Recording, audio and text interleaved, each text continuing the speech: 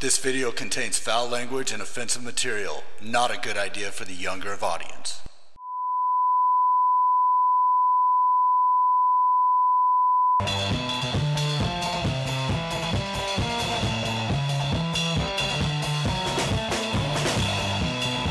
Work has been officially postponed today. If you're calling to get waxed, you're pretty much shit out of luck.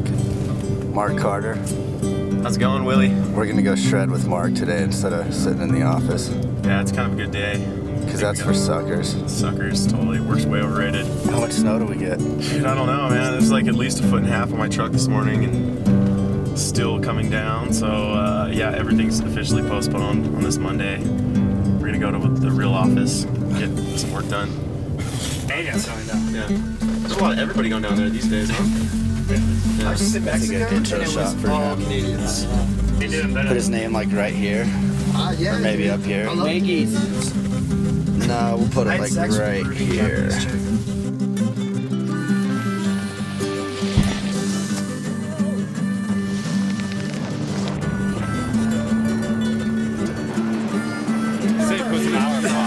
It's Mark Carter and you're watching the Bluebird show.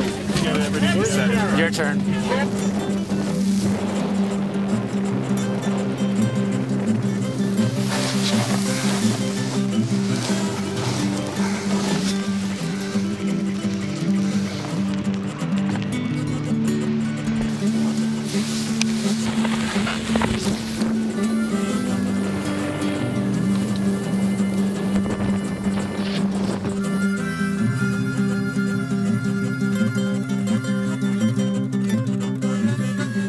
I grew up in a little town in central Wyoming called Ten Sleep, a little ranching community.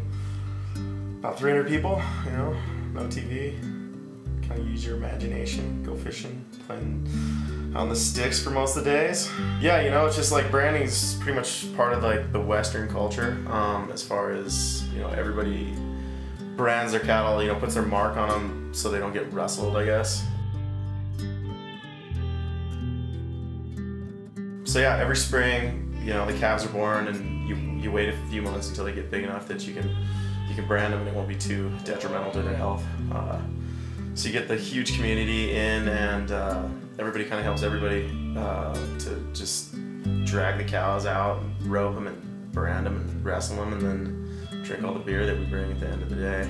Yeah, man, like I pretty much grew up with no TV, no video games. I grew up, you know, kind of making my own entertainment, just in nature. Always had some crazy pet that we found down by the creek, or like Dad brought home, or something, bum calf that we had to feed every day, bum lambs. I mean, it was just like the list goes on and on. So we were always entertained, always had chores, you know, it was like, it was interesting. Brokeback Mountain, well, first off, dude, Brokeback Mountain wasn't even filmed in the US. I think I'm pretty sure it was filmed in Canada. I love how they bite Wyoming, but I don't know any gay cowboys. There could be some, but who cares?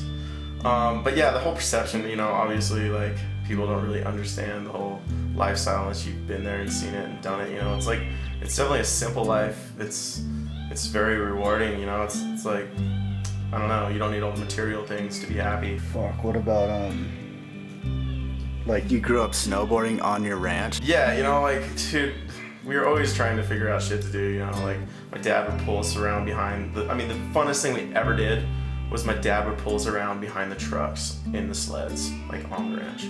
Best thing ever. So instantly I loved snow, and I was always looking for something that would kind of involve that excitement in snow.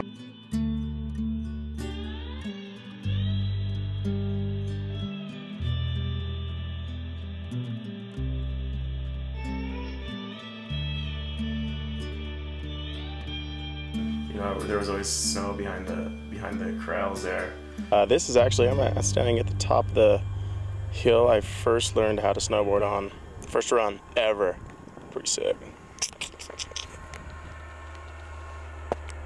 So yeah, you basically would go into the cow shed down by the feeder. But yeah, just thought I'd let you guys know that.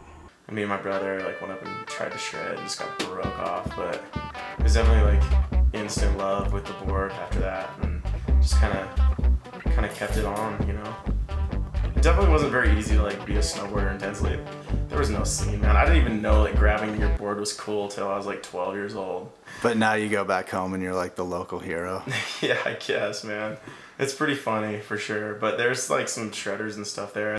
And you've been taking people out there like Travis and Landvik and Dal and a bunch of people. Yeah, you know, I was like, because like I did grow up and it was really interesting. Like people don't understand, and I'm always like really open to show people like what my life. Like you got to come see it to understand it. Like what I grew up doing, and so I love to bring my homies out in the spring or whenever, you know, and just like put them into the middle of a bunch of cows and just kind of see the reaction. Growing up, we had one cop in town, and he was our football coach. So it was like, dude, we did anything we wanted, you know? Getting a 12-pack, case of Coors Light, grabbing the guns, going out to the hill. I mean, we had nothing to do. There was nothing to entertain us. What are you doing this winter? This winter, man, I've just been shredding in Jackson for the majority, hooked on full-time with Absinthe. Following Captain Crazy around.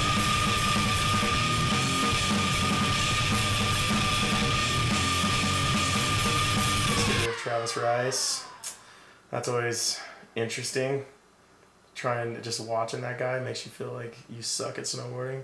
So who are your sponsors? Weekend Snowboards, North Face, got the Smith Optics, Bluebird Wax, of course, Liberty Board Shop. Yeah. Oh, Red Bull. Let me do that again. Check out my new board coming out with Weekend. Mike Perillo is doing my graphic. Super excited. It's pretty much my first real pro model. Buy it. Huh? Buy it. Buy it.